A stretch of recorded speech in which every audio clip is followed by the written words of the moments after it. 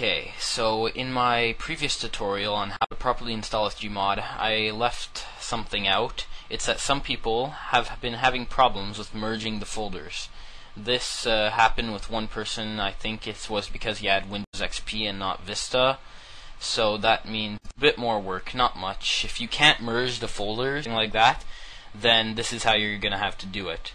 You're gonna have to do it manually. So you just go sound. So what you're going to do is take the contents of the 4 folders instead of the 4 folders themselves. Now, first you copy the UI folder, go back to Gary's Mod, and then go into sound. If it was in sound before, you got to place it in sound again. Now, there might already be a UI folder. I am really not sure, but I don't think there is. And if there is, then take the content of the UI folder instead of the UI folder, or just repaste and replace the UI folder, because you only need what's in the UI folder of SGmod. You don't need the other stuff, so just paste it.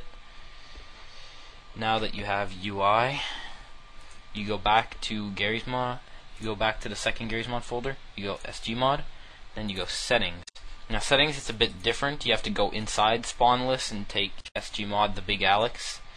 The reason you have to do this and copy that instead of the folder is because if you go back to Gary's Mod and you look at settings, there's already a folder called spawn list, so you get back into that merging problem. So yeah, just paste the Big Alex. Now you have that in there. Okay, so now you go back to get the second Gary's Mod folder, go back to SGmod, take materials. This is a console thing. You just take the contents instead, or you can just take the folder and replace the other console folder. Now it won't really matter if you want. That's only if you want the Stargate background, like the new background for the when you start Gary's Mod. If you don't want that background, then you can pretty much just leave it out, like just for now this tutorial.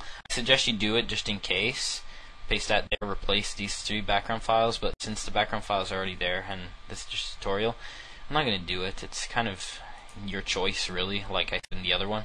So now you go back, and the final, this is probably the most important one, even though the others are probably just as important. This is the biggest file. You go to add-ons. Now SGmod 9.0. This is, yeah, that's the biggest file. I mean 0.9.